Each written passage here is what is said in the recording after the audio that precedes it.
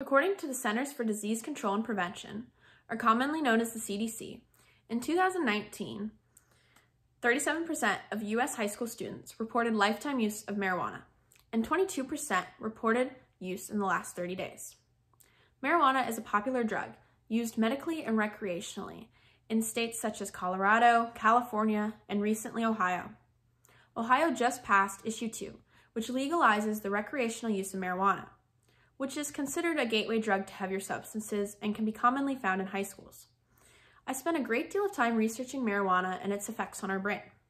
Whether you're in high school or college, you probably know someone who smokes marijuana or pot. But despite that, in every stage of life, we experience the effects of drugs. We might witness a car accident due to driving under the influence or a drug overdose. Today, I hope to persuade you that we should not legalize recreational marijuana use because of its effects on traffic safety, workplace injuries, and overall drug addiction. Behind the wheel, drivers constantly have to make decisions based on their own actions and actions of other drivers. Drugs impair crucial driving skills such as reaction time, memory, and coordination. While we're behind the wheel, we constantly make decisions based on circumstances. Circumstances like traffic jams, aggressive drivers, and road conditions change what we need to do in order to stay safe on the road, whether that's a rainy day or someone weaving in and out of lanes. THC, or tetrahydrocannabinol, is the main component found in marijuana. According to Economic Inquiry, the presence of any THC in the bloodstream leads to a 25% increase in the likelihood of a crash of any severity.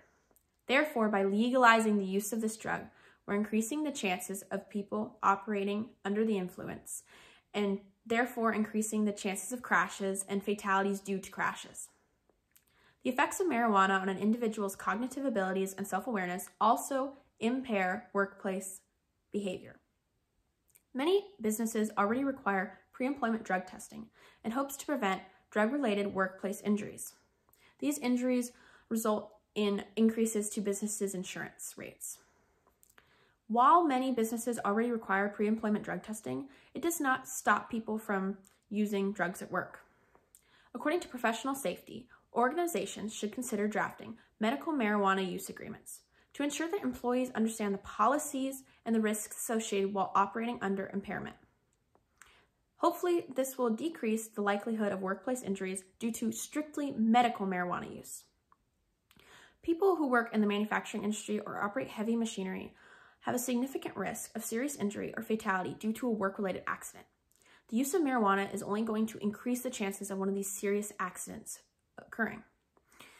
While we previously learned marijuana impairs reaction time, memory, and coordination, skills we need while driving, but we also need these skills in many different occupations.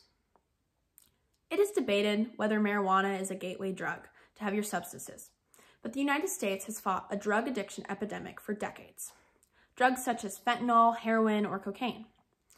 Now, while many marijuana users will not go on to use heavier substances, most heavy substance abusers started off with less powerful drugs such as marijuana.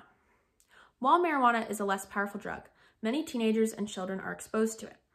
By legalizing the recreational use of this drug, we're only going to expose more children at an earlier age.